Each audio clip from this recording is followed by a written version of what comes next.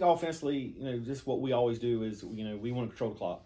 If we can get first downs and eat up time, that's going to keep Spivey and his crew on the sideline, and that's what we need to do. Our best defense is going to be when we have the ball, and we realize that, and they know that, and so we're going to try to minimize possessions, figure out a way how to run the football effectively, and that's what we do, and so that's going to be the battle, and if we can do that, and we can hopefully keep it close, and if we get a turnover here or there, make a break, and maybe they can get behind the chains or something like that, then that's going to help our defense out as well. But offensively they're very good, but defensively they're really good as well. So it's going to be really tough. They're a tough matchup for us.